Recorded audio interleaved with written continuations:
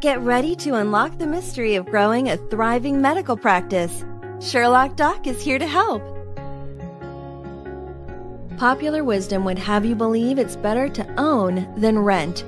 But does that rule apply when deciding whether to lease or buy your medical office space? The pros and cons of leasing versus buying are similar for medical entrepreneurs as they are for the general population, with a few important distinctions.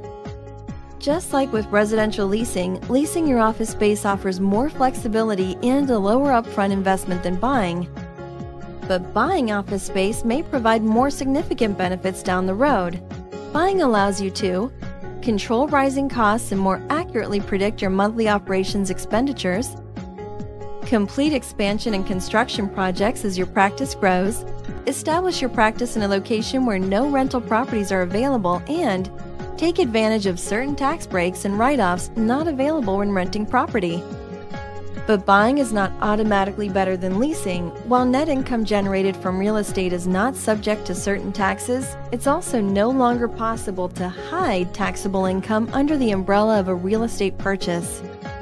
Consult an experienced CPA before deciding if leasing or buying is right for your practice, and remember that there is no one-size-fits-all solution to finding the perfect property for your growing practice.